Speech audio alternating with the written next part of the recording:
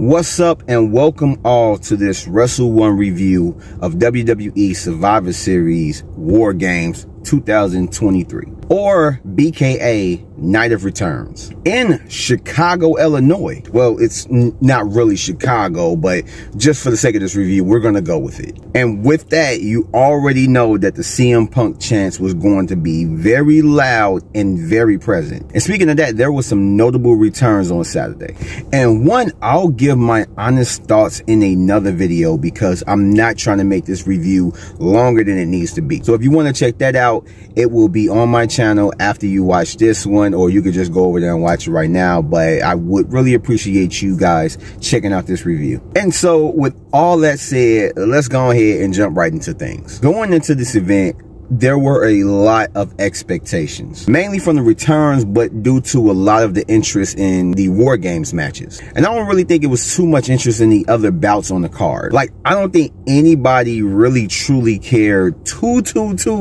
much about the middle section of the pay-per-view event. Like Rhea, Zoe, Gunther, Miz, Dragon Lee, Santos Escobar. I mean, they were good enough matches in their own right, but not good enough matches for a pay-per-view event like Survivor Series. And all of them had predictable outcomes. Like, I don't think that anybody thought going in that Rhea or Gunther was going to lose their titles to their opponents, especially with Rhea the heel being more over than her opponent. And the entry for the Gunther versus Miz match all stems around the clashing of styles when it comes to both men. And to me, this match feels like it really could have just been a Raw match, maybe thrown in a main event, but not on Survivor Series. The Lee Escobar match was really good, but it was predictable, with the story being the build and rise of Santos Escobar as a heel and opposing either Ray or Carlito. So the middle section of the pay-per-view event was just okay, but the meat and potatoes of the night were the War Game matches, and neither disappointed, being the best things of the night. The women's War Game started off the night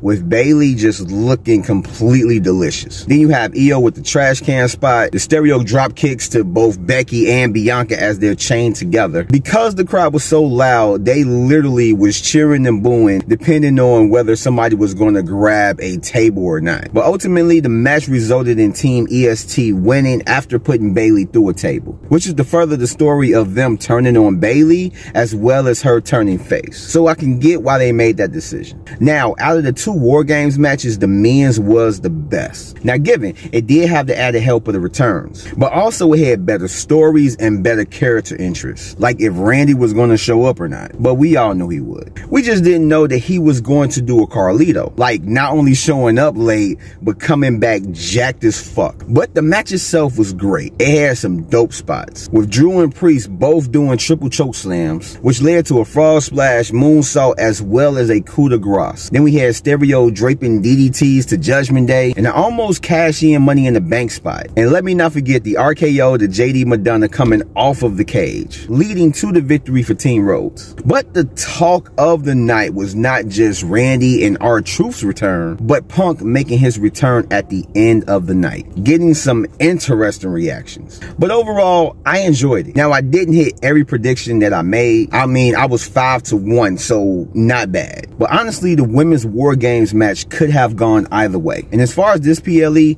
it was better than what we got with Crown Jewel. The in-between matches were good, but they wasn't War Game matches, Survivor Series pay-per-view match good. But the returns were the icing on the cake. I thoroughly enjoyed it. And with this being the last main roster PLE of the year, especially with Chicago representing like they did all night, I think they went out on a good note. And so with that said, that wraps up my review for WWE Survivor Series War Games 2023. I'd like to thank you guys for joining me. And if you like this video, go ahead, give me a like, subscribe if you're not, hit that notification bell for more videos like this. And I will catch you guys on the next one. So peace out, stay safe. And if you want to hear more of my thoughts on CM Punk, go ahead and check out the videos probably right over here or whatnot. And like that video as well.